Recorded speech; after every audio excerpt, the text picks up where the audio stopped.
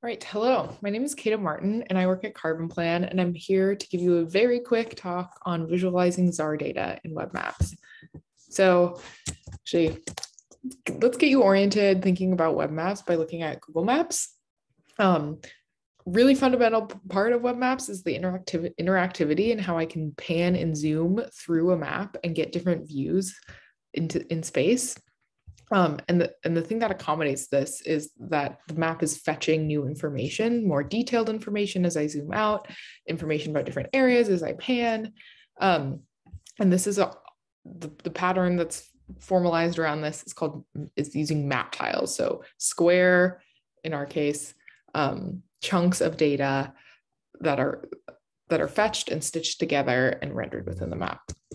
So this is supported and standardized through tools like Mapbox.js, GLJS, which renders and customizes vector tiles in the client, which we've used in the past.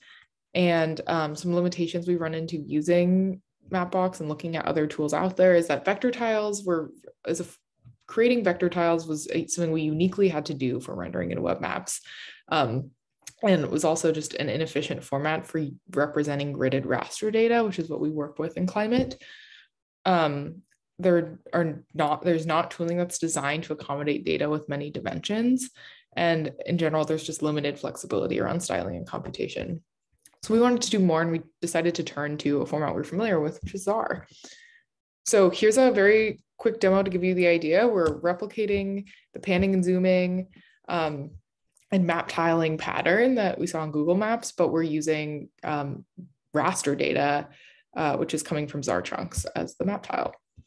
So we'll come back to this demo in a bit, but under the hood, what does this look like? Well, we're using multi-dimensional data pyramids in Zarr format, and we created a small library ND pyramid to standardize certain processing steps. So we're using the web Mercator projection for our map tiles, we're using the multi-scale specification, and we're using zlib compression, and we've standardized on a 128 by 128 pixel chunk, which that chunk becomes our map tile that we're fetching as we pan through the world. On the right, we have an example data set or it's an example pyramid where we're looking at monthly temperature data. And at the 0 group, we can see that the data just spans 128 by 128 pixels. There's only a single chunk or a single map tile, which is representing a very coarse view of this global data set. And then as we move down the pyramid or down to the first group, we have a bit higher resolution, 256 by 256 pixels, which means that there are going to be 4 map tiles to represent the globe at this view. And so on, as we move down the groups, there'll be more and more higher resolution tiles or chunks, and this is where the idea of the pyramid comes in. And then on the front end, what we have is a system of React components, which we've exported from a new library that we created called CarbonPlan maps. Here we have a raster component, which is pointing to a Zarr store, and then is rendered within a map component. So what's happening here is that the raster component is responsible for figuring out, given the web map interface and where the user is in the map, figuring out which chunks to fetch from Zarr, and then rendering those using WebGL. And yeah, so going back to our demo, what does this look like? So we can see the higher resolution, lower levels of the pyramid coming in as I zoom in the map. And yeah, this is really just the Zarr version of what we saw on Google Maps. Another thing that's really nicely accommodated by Zarr is we were looking at chunks that also contain 12 time steps. So I can pan through time. And what we're doing is just indexing into different parts of the chunk along the time dimension. And same for variable. It's the 4th dimension we're dealing with in this pyramid. Looking at a slightly more complicated example, this is a web map we created to map the potential climate benefits and the cost of growing seaweed, scaling up seaweed farming.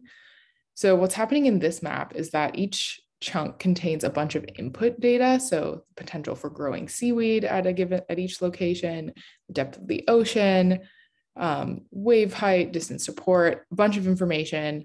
And then on the fly in the map, we're calculating the estimated removal cost And we're also, because this is on the fly happening client side, able to take into account different user specified parameters.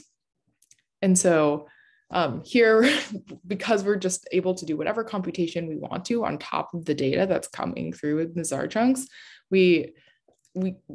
this opens up a whole range of possibilities for what our web maps can do, including doing things like taking in user inputs. And also, I earlier mentioned flexibility around styling. We can like very easily adjust the color map, things like that. So it's a complicated map, but really this pattern of using Zarr as the data source and the components built around the React components we built to kind of standardize on that pattern has made this pretty ergonomic, making tools like this much easier on our end. So thank you. That was a very quick tour through our world of web mapping. I left our contact information here. Please reach out if you have any questions or want to contribute to our mapping library. Really, whatever. All right. Well, thank you so much. Bye.